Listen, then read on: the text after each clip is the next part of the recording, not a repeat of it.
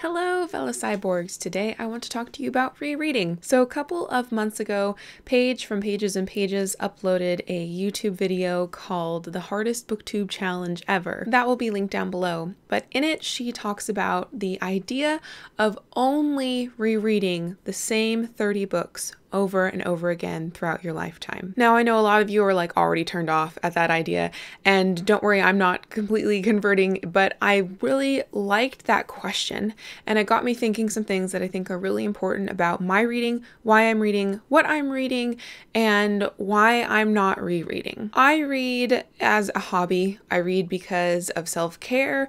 I read because it helps me explore the world without my anxiety getting in the way, exploring people, exploring situations without my anxiety getting in the way. And I read because I don't know how to not read. But I read books because I want to find favorite books. I want every book that I open up, I'm crossing my fingers that it's going to be something that I'm going to want to revisit again and again and again throughout my lifetime.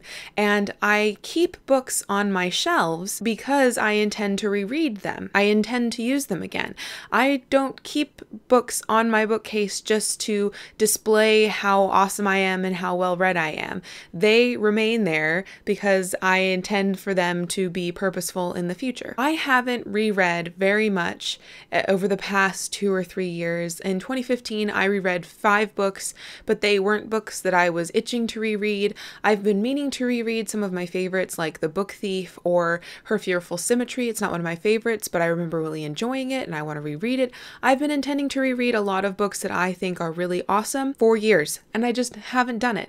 And this year too, I have not, I don't think, reread a thing besides children's picture books. Now, for me right now and me last year, I had and have a lot of books on my physical DPR bookshelf. I've got over 140 books right now that I own that I haven't read. That number is daunting and I want to chip that number down. But even before that number was ridiculous, I haven't been rereading in ages, probably since high school. In high school, I reread Abarat multiple times. I reread Twilight multiple times because that was a really important book in my adolescence. I was a rereading machine. I knew these books that I loved back to front. I don't do that anymore. I don't know my favorite books anymore. When I was doing my book review extravaganza a couple of months ago, which was a series of review videos, one each day of the week for 7 days about my favorite books of all time, for some of them, I couldn't talk about them because I couldn't remember them. I couldn't remember the characters' names. I couldn't remember the main plot points. That was not only embarrassing, but also something to be really sad about. These are my favorite books that I remember them being favorites, but I don't remember anything about them. What is the point of reading books in the hopes that they will impact you if you can't remember them? That's just a waste of time. It's like knitting a sweater that you don't properly seal up and it unravels as you wear it. Like, why would you bother knitting that sweater in the first place if it's not going to stay with you? And so for me, the fact that I can't remember some of the main plot points of my favorite books, that's disheartening. It makes me feel like my reading hobby is just a waste of time because I'm not actually consuming and it's not sticking in my brain of what I'm reading, and it's just not good. It's not how I want to be reading, let's put it that way. So in Paige's video, she's talking about the benefits or what to consider when thinking about this idea of only rereading the same 30 books over and over again. She hasn't started this project, but she's had a couple mentors in her life who do something like this, and she respects them and thinking maybe they're onto something that I haven't thought of yet, so I'm going to think about this a bit more. Now go over to her channel to hear more about what she's considering when she's choosing her 30 books or why she thinks that this is a really interesting thing. It's a lovely video. I've watched about 3 times. It's really hit me hard and made me really think, and I love videos that made me do that. But a couple of the things that she said would change the face of BookTube if we were doing this. If we all had our 30 books that we reread over and over again, we would see on channels stronger discussions. We would have more to actually say about the books that we have been reading, because we would know them back to front and we would pick up on the little things during our fourth reread. Also, our channels would perhaps look more diverse. Each person would have like their 30 books, and that's what their world was. That's what their booktube channel was going to be talking about. You'd never get like people caught up in the hype and 17 channels reading all the same book and talking about the same book. Right now, that's Harry Potter and the Cursed Child, which I really, there are only so many reviews of that I can watch. And so right now, my feed's a little bit full of videos that I don't want to be watching. I'm not just shooting out Harry Potter and the Cursed Child, but there have been instances I'm sure that you guys have felt where you're just seeing the same books over and over again on BookTube, and how is that interesting video watching? I mean, everyone has something unique to say, but it's just not that original of content, right? And the last thing she talked about is that on our channels, then we would have mastery over the subject matter. If we have read Jane Eyre 17 times, we'll know what Jane Eyre says when she says it. The events in the book from A to B without missing anything in between, even though nothing comes between A and B. You know what I'm saying? You would be able to cite instances, make videos on it whenever you choose, not having to reread it right before making a video. It would just be a completely different atmosphere on BookTube, and something a lot more thoughtful, deeply thoughtful, would kind of feel academic. I think a lot of the BookTube creators would also just feel more confident in the videos they were making. Sometimes I approach talking about books and I'm not confident in actually talking about this because I've only read it once. I've only experienced it once. I only have my, first impression thoughts to base off of this entire review video. And sometimes I feel like I'm unprepared, but I don't want to reread a book 3 times before making a review video on it because it's just not feasible right now. So I would certainly love to be able to make a video on a book and feel like I know that thing back to front. Anyone asks me questions and I've already thought about it, and that I can bring something unique to someone else's reading experience because I have a mastered reading experience, so to say. So I think you see what I'm getting at. I really want to start rereading. I think that perhaps in 2017, one of my goals will be to reread a book every month. I don't know, but it's something that I enjoy doing, and it's something that my current reading is building towards.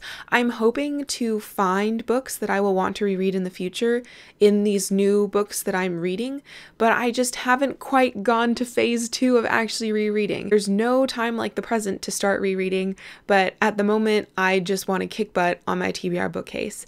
However, it's something that I need to start working on because I love rereading, or at least I have loved rereading. And I say that I love rereading, but I haven't been doing that in the last couple years. And that's something, an aspect of my reading that I want to get back because I think it's really important and really special for me.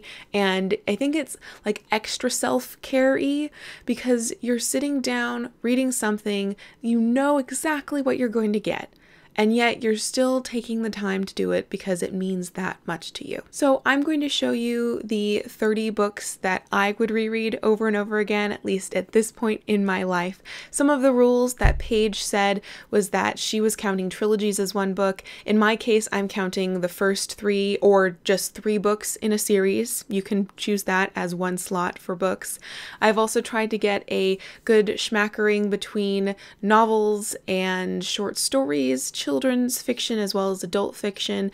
I think I've also got like one or 2 plays in there, and I'm not sure if any poetry made it in there, which is sad. I should probably rethink that. But in any case, here's my tentative list of 30, and I hope you find it interesting.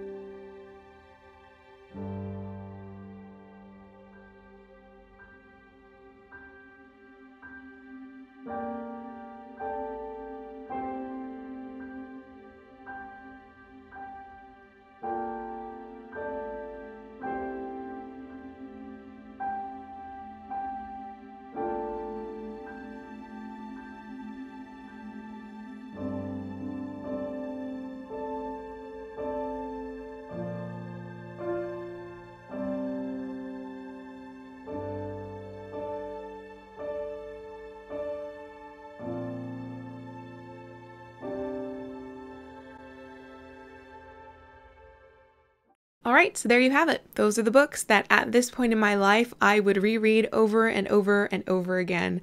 Let's see if it changes. I certainly hope it does, because there are quite a few awesome books there, but I have faith that there are so many more awesome books out there, and hopefully just there on my bookcase waiting for me to read. So fingers crossed that I find some more books to add to this list of 30, or like to replace some things in the list of 30. I don't know.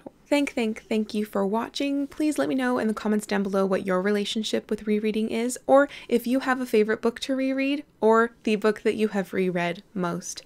Until next time, please remember to continue to be lovely. You are a glistening octopus.